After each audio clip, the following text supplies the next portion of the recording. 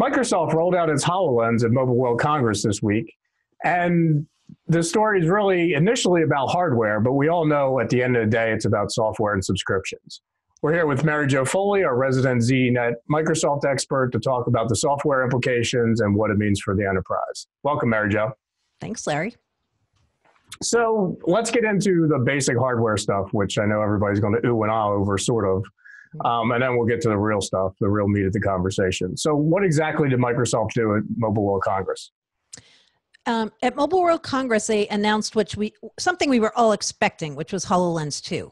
HoloLens 2 is definitely an improvement over the first generation HoloLens. It has this flippable visor, so you can lift it up instead of always being kind of stuck in this weird goggle world.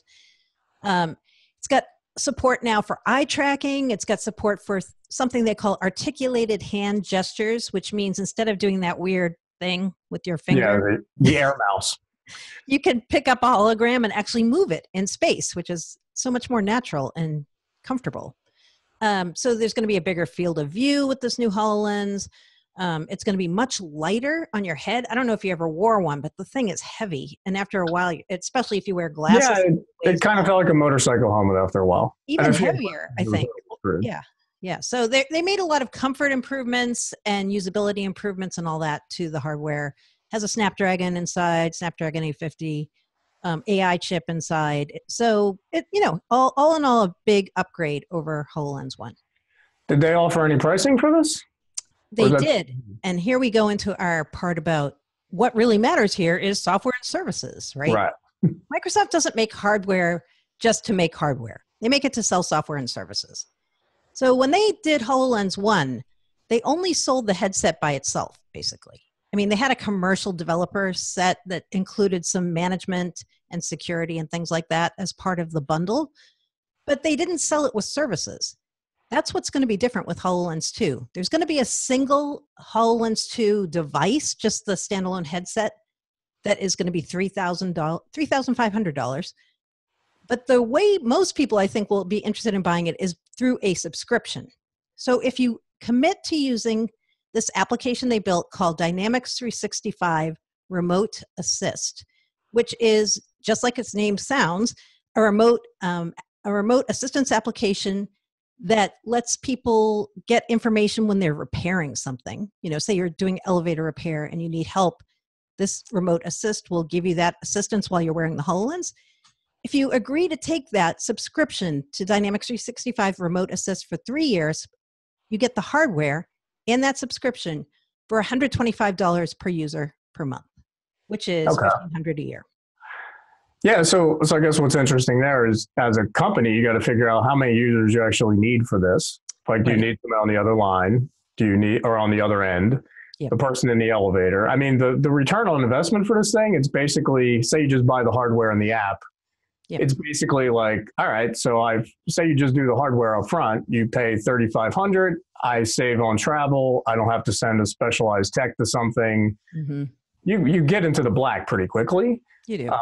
But with a subscription, you get there even faster, assuming you could do it with, like, say, 5 people or 6 people, whatever it is. Well, they're gonna offer another subscription bundle if you're somebody who's like, yeah, I'm not sure I want to commit to 3-year subscription for this thing. Say I just want to commit to 1 year and do a proof of concept just to see if this works for my company. They're going to do that as a bundle, Remote Assist plus the HoloLens 2 for $325 per user per year, which is $3,900 a year.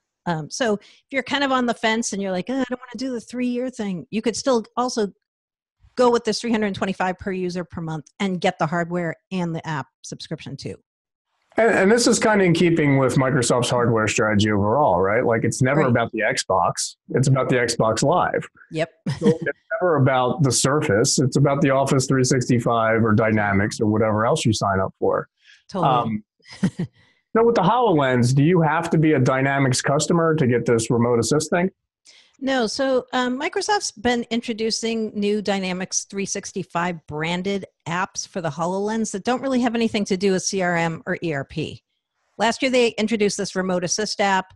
They also introduced an app called Dynamics 365 Layout, which is if you want to kind of create virtual layouts while wearing the HoloLens. And at Mobile World Congress, they talked about another one they're building called Dynamics 365 Guides, which is 3D training application integrated with productivity tools.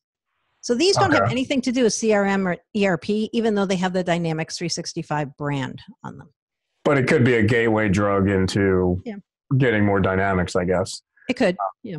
But a company could have SAP or Oracle or whatever they have normally, right? As far as I know, they could. I think this was just a case of branding. And my guess about the branding is because a lot of what Microsoft's doing around AI lately is under the Dynamics 365 umbrella.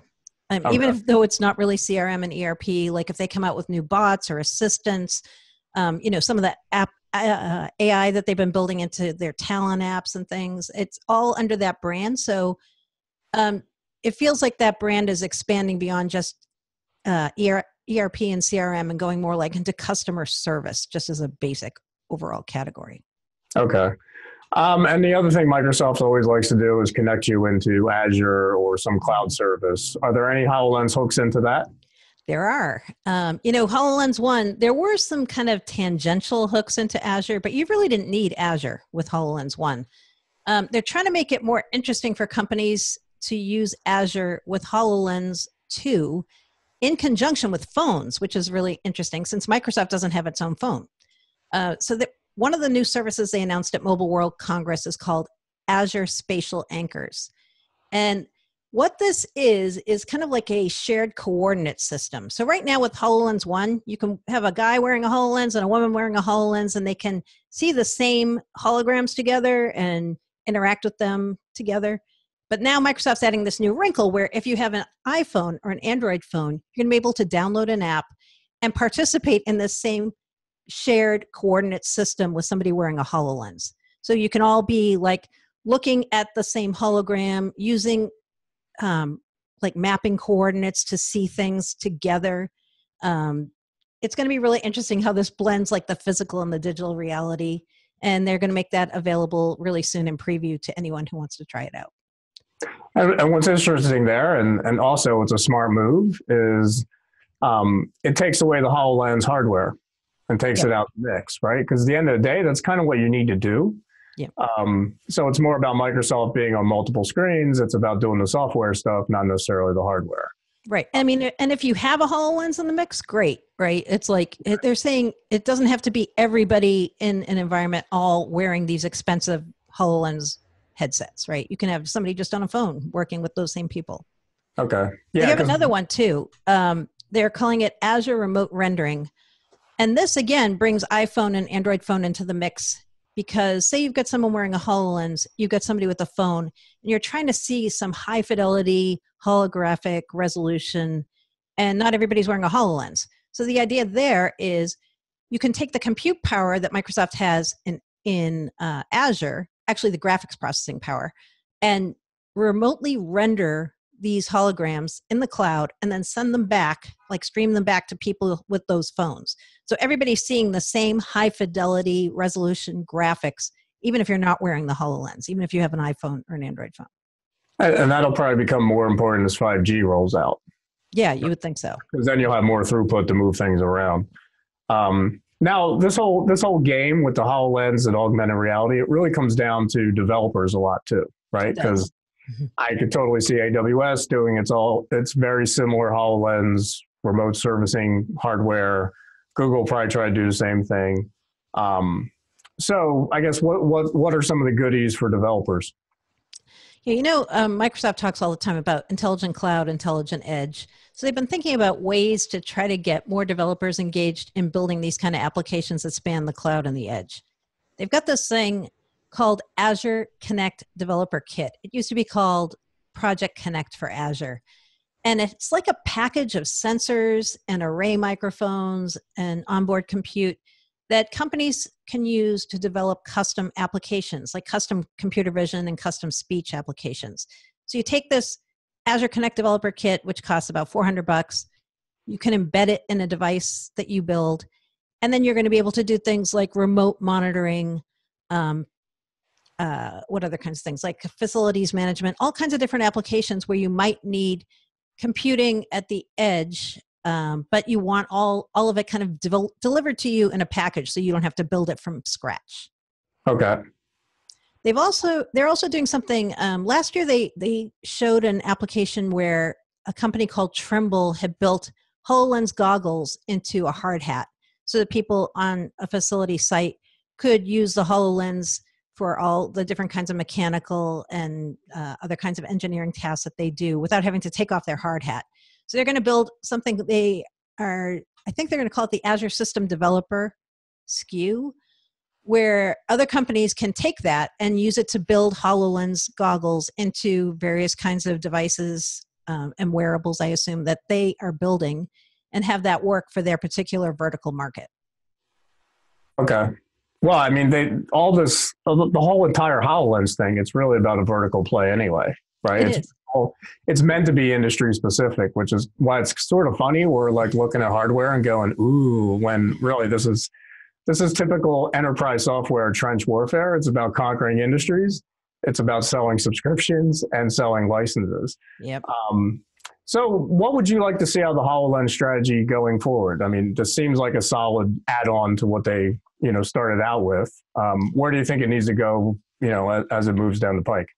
Well, I think it was kind of a course correction they did after HoloLens 1 came out, where they, at first they were talking about it's for gaming too, and it's for consumers, and this and that. And now they've kind of settled down and said, Windows mixed reality headsets are the consumer play. HoloLens is a business device, 99%, right? I mean, maybe there will be some gaming applications or whatever at some point, but I think they're on the right track and making this more of a business device, showing people through examples and developer kits how they can actually apply it. And it's not just some pie in the sky, way out there kind of thing.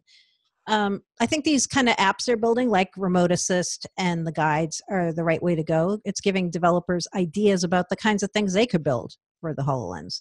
So I think they're on the right path with this now. I felt like they were a little off path at the beginning, but now I think they've kind of course corrected and they're back going the right way with it.